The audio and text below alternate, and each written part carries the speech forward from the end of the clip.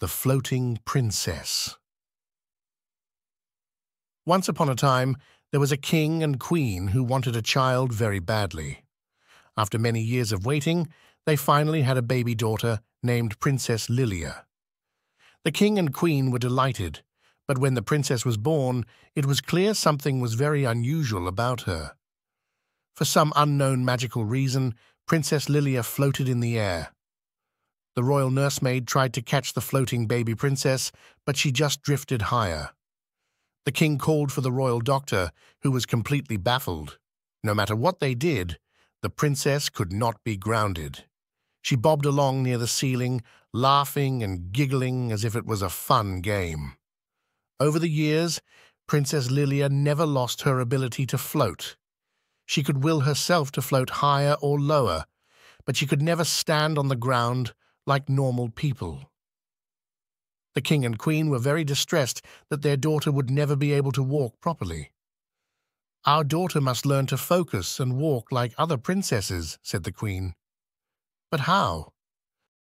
They summoned magicians and witches from all over the kingdom, but no one had a cure for the princess's unusual condition.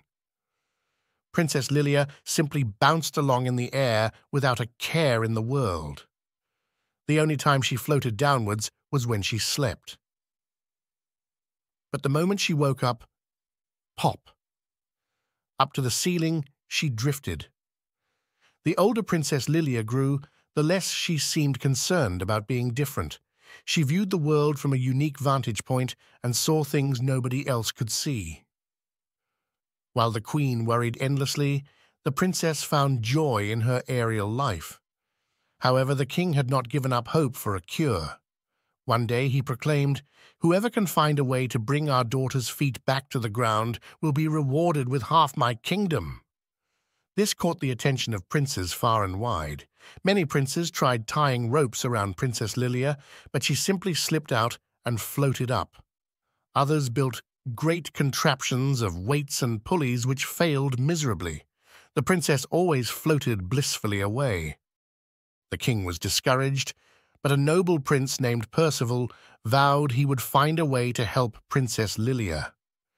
He traveled to the far corners of the kingdom, gathering rare magical ingredients.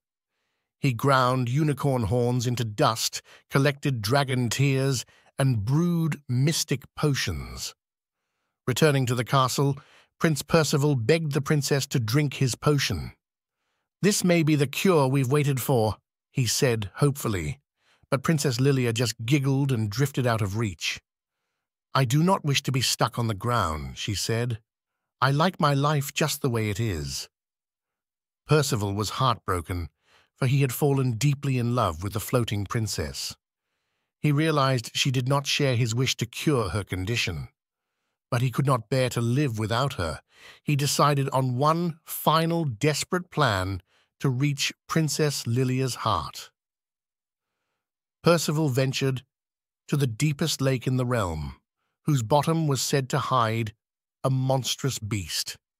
In his research to find a cure for the princess, he came to know that a scale from this legendary monster has the capacity to cure any illness. The villagers warned him not to disturb the legendary monster, but the brave prince dove into the dark water on his quest. Down he plunged to the murky depths. As he swam deeper, an enormous creature rose from the shadows, a dragon with razor claws and glowing eyes. Percival's heart pounded with terror, but his desire to save the princess gave him courage. As the furious dragon charged, jaws snapping, Percival held up his magic shield and unsheathed his sword. The brave prince battled the monstrous dragon with all his might. Though slashed and battered, he would not give up. Finally, Percival plunged his sword into the dragon's heart. As it sank back into the depths, defeated, Percival grabbed a glowing scale from its neck as the token of victory. His lungs nearly bursting, Percival kicked desperately towards the sunlit surface far above. Just as his strength gave out, he breached the water and took deep gulps of air. He had survived the dragon's lair, but at a grave cost. Weak from blood loss, the prince dragged himself back to the castle. "My princess," he gasped, "I vanquished the beast, but my wounds are fatal. I only wish to see you one last time and give you this gift. Please take this dragon's scale. It can cure you if you ever feel like it." Princess Lilia was startled to see the battered prince. For the first time, she felt the pang of fear at nearly losing him.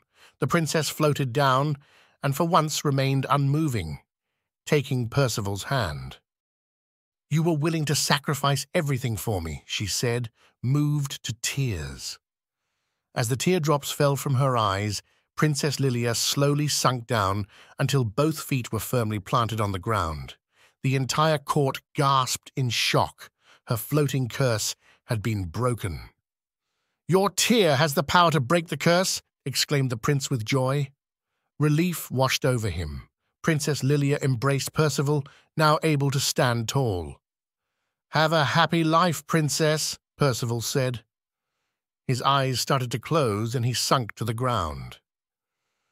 The princess, with tears streaming down her face, held him tight and with a gentle hand placed the dragon's scale on Percival's chest. Then she closed her eyes and prayed to the scale to save Percival, for that was her only wish now. A golden light slowly glowed from the scale, and it immersed Percival in its glory. After a short while, the scale vanished along with the light. As the princess looked at Percival's face, he slowly opened his eyes and smiled. United at last, the prince and princess were married. Princess Lilia never floated aimlessly again. Though she missed the aerial views, she found freedom using her own 2 feet.